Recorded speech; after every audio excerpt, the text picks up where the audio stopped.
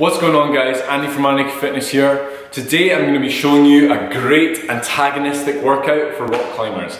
So if you're a rock climber, it's really important that you are also doing a lot of pushing work, because doing lots and lots of pulling will make your body quite unbalanced and can cause postural issues, rounding at the shoulders like so.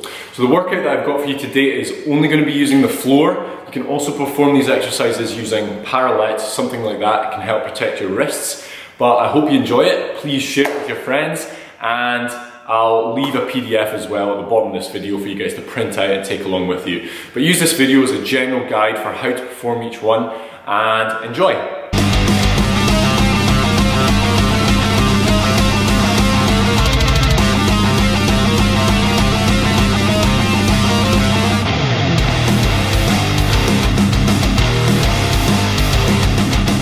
Okay guys, to start out, I'm going to assume that you've done a bit of a warm-up. That could be some jumping, jogging on the spot, something along those lines. To ease into things, we're going to start with some press-ups. Just going to do a set of 10 press-ups, get used to that motion, warm the chest out a little bit.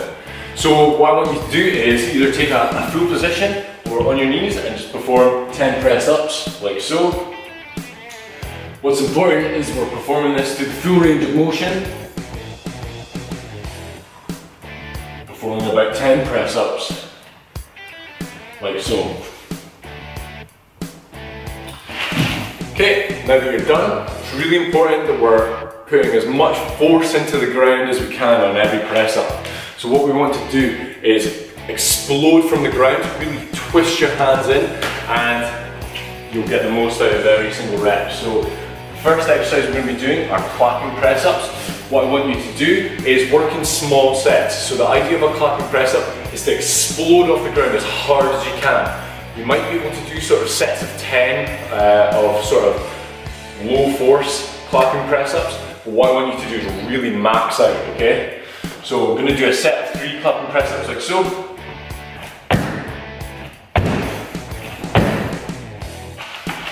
Okay, these are explosive and powerful. In the routine, I'm going to be putting in 3 sets of 3. Take a good amount of rest in between. We're going to be putting in a lot more volume later on in the routine. So the next exercise I've got for you are Krishna push-ups. So, like the 8 arms of Krishna, we're going to be doing 1 rep is going to be 4 press-ups. So to perform this, you can perform these on your knees if you need to. What we do is we have our hands out in front of us like so. And the first press up is in front of us. Second, slightly to the body.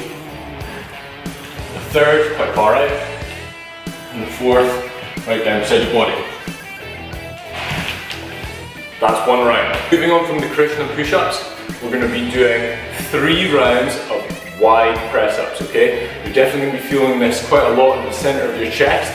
In order to perform these, it's going to be almost like the middle of the Krishna push-up, like so. So arms quite wide, and we're just going to press towards the ground, press up again. You can do these on your knees.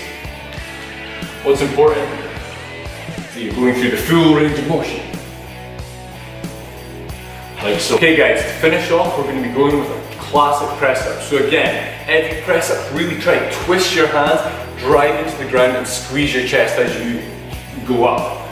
So each rep to have a slow negative portion to it, and then explode up, squeeze your arms in, down, squeeze, down, squeeze. You can do these on your knees, down, squeeze, down, squeeze. Excellent. We're going to do 3 sets of 12. Once you're done, you're definitely going to be feeling it. Take a second to cool down for some stretches. You can use some of the stretches from my flexibility routine that you can find on my website. Okay guys, hope you enjoyed that. Make sure to share it with your friends, and thanks for watching.